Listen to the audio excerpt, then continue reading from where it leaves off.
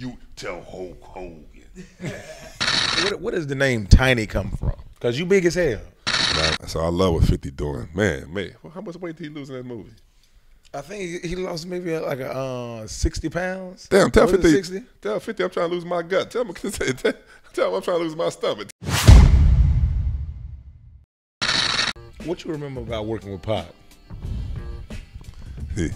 What kind of dude was he? He was easygoing, like like Fit.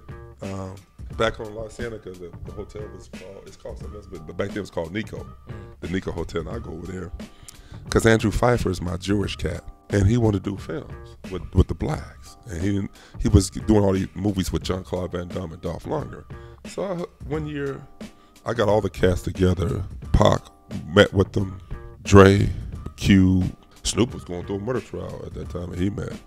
What's that other guy's name from Long Beach? Warren G? Yeah, Warren G. They all met with this cat.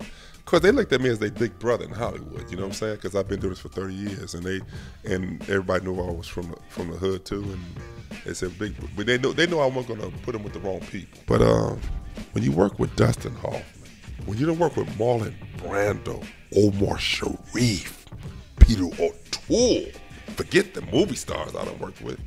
These are icons. Oh, I forgot Faye Dunaway. Dancing with Johnny Depp and Don Juan DeMarco. One of the baddest young actors that ever come along. You got something to say. And I told you John Sigmundson saw it, and he saw it, and when I was at the Michael Jackson funeral, worked with Mike. Michael Jackson. I done worked with 50. I done work with Mike. I done work with Pac. I done work with Brando. Shit. That's a pretty colorful group of people right there, man. Hulk Hogan, considered the greatest wrestler ever lived. I done work with him. My directors, from Luc Besson to Chris Nolan to Quentin Tarantino. Walter Hill started my career. James Foley, F. Gary Gray. Oof, man, it's just Roland Emmerich, Rennie Harlan. Roland Emmerich do them big $200 million films, you know what I'm saying? I did a film called Universal Soldier with Jean-Claude and Dolph Lundgren. I love that movie. Yeah, and that was Roland Emmerich. He had 2 cigarettes, and he had a cigarette in his hand. He had a cigarette in his hand, man. You were dead ass serious? He said, Tiny, you don't light yourself on fire? Shit. Ain't light myself on fire. Not for this movie. Because what happened, you don't die from the fire. You die from being ignorant, uneducated. And the uneducated is from inhaling the fumes. Because it was reported, and I don't know how true it was, the doctor came out and said, our little brother that we lost in Fast and Furious, right? Paul Walker. Yeah, I saw it on the news. I don't know if it was true.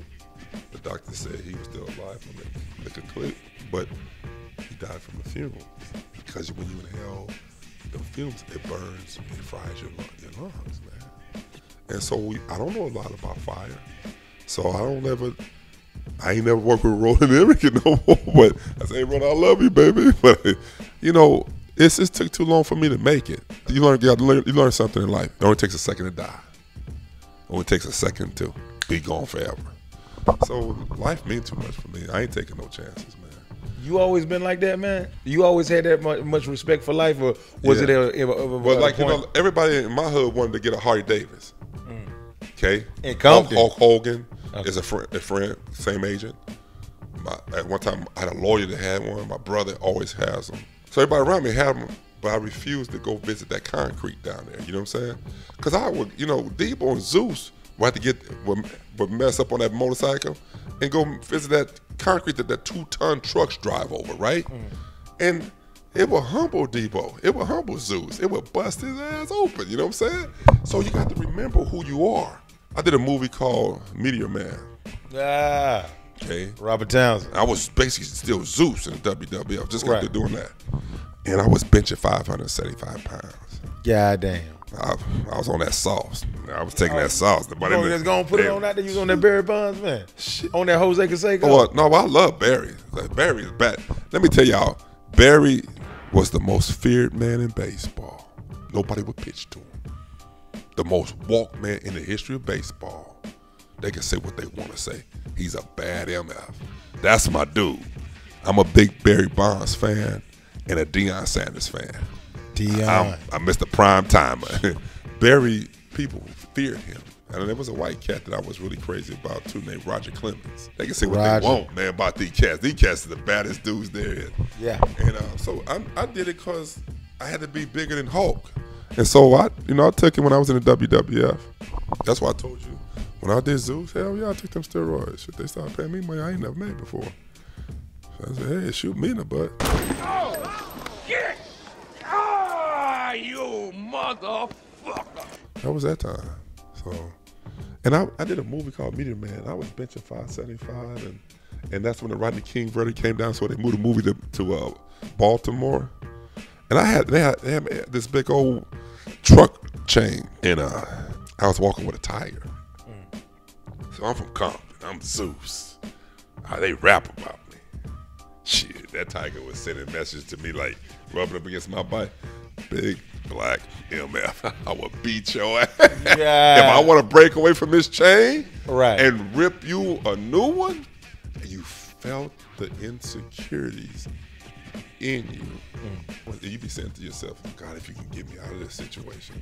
Because we was shooting in the hood, but we weren't about guns going off. So what happened with Zephyr and Roy, I respect predators. I respect sharks. Eddie Griffin wanted me to get it when we was in South Africa doing a movie in the Shark Tank. I ain't getting no Shark Tank, man. I made it out of Compton. I ain't Yeah, you going back there? I ain't no big white shark gonna beat my. I mean, why would I get in his world and say hello, and then he gonna say hello too, and I'm not in my world. Give me a bicycle. You know what I'm saying? Right. Know what to do with that bike. So I respect death, and I respect life, man. So things happen. Right. So I don't want to be in a situation where things happen. Right. You know what I'm saying? You want to always be in control. Yeah. I got a 5-year-old daughter that expects daddy gonna come in that door every day, and that's what I want to do. Now, do you feel like you've been typecast as Debo and Zeus and whatnot? Because a lot of people don't even know about the other work that you've done. Yeah, you know what I'm saying? You know, the typecasting is cool, but when people are ignorant and don't know how deep you really are, when they like, when my fans, they have never watched One Night with the King. The hell with being a Christian, just watch the movie One Night with the King, you know what I'm saying? And see Omar Sharif and Peter O'Toole and John Rhys Davis and John Nobles from Lawyers in the Ring and the Hollywood Variety and the Hollywood Reporter said I had the performance of the film, and you up here talking about Debo? Shit, go watch me in the movie with Esther. Go watch that and watch how our relationship is so explosive on camera. We didn't work with Falcon Jensen and Rachel Weisz. Man, what the heck? Oh, Rachel won an Oscar too, huh? Wow. I go back and look at how many people I done worked with that won Oscars. So that's what I want to do with 50. I want to be with him when he won his first Oscar. So calling you out, big little brother, come on, call your big brother. And pull him along in the gym and get me back in some kind of shape. Because the younger brothers got to take care of the older brothers now, you know. That's what we're supposed to do for each other. Exactly. They watched me on TV for a long time. I've been very blessed to work with and in this interview, everybody got to know this. If you go back and look at my career, the rappers has been my key to, like you said, y'all just talked to Akon.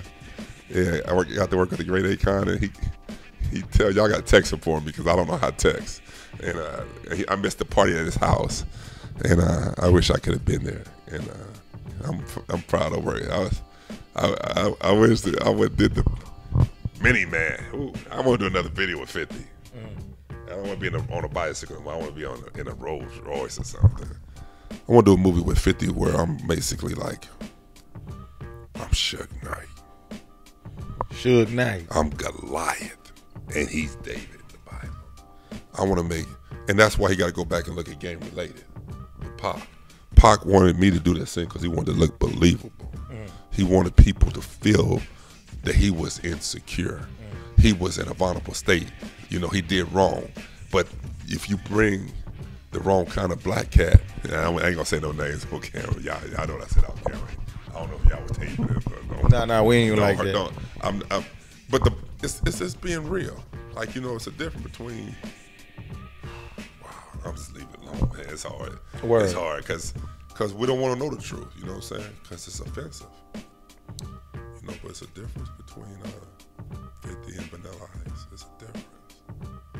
Now, don't mean no disrespect, but he's calling from a deeper place. He's calling from a deeper place, man. And that's what I'm saying. I'm calling from a deeper place. And I'm secure enough to show you that I ain't never a big old baby. Wow. But I can wake up when I need to wake up for 15 minutes. I'll slap somebody. They act wrong. Word. So with that being said, who is Tiny Lister? All in your vocals, you've been worrying. A culture vulture, premature, whole nigga for burying. 2 new Colombians, you get to choose a flurry. When your money, then your rep is fumbling. Here come a curry spin, dragging in comparison. Hip hop on my tail, I took the wagon out to Madison. You bragging.